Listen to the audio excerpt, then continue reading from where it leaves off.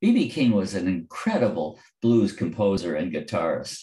I just saw that his guitar, Lucille, sold for over $100,000 at auction. The guitar's name was Lucille, and it has a very interesting story of how it got its name.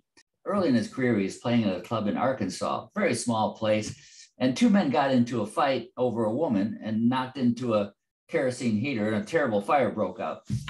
B.B. King was able to run out of the building in time, but then he realized he left his guitar inside.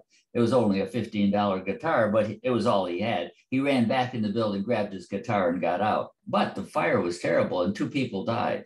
Later, he found out that the two men were fighting over a woman named Lucille. He decided to name his guitar Lucille. In his words, to remind himself to never fight over a woman or to run into a burning building. What he was doing was creating a memento for himself, a memento of how to behave and think. The word memento comes from the Latin verb meaning to remember. It also is remember how we should behave or how we should think.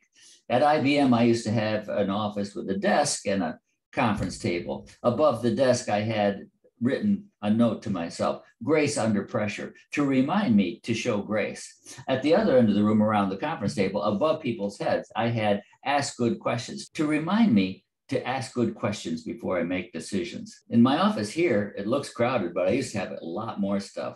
And I cleaned out things except for those that remind me how to behave or things I should do. This is an example right here. This was given to me by a colleague. It's a bobblehead of Dick Richardson. And it reminds me not to take myself too seriously. This is the hat that was given to me by Blue Origin and to remind me of how valuable good partnerships are. And probably most importantly, this is a diploma for Bachelor of Fatherhood Excellence that my son gave me for the support I gave him over his life. So, what are the mementos that you have around you in your home and in your office to remind you of how to think and how to behave? They can be a great cueing device to keep us on the right track.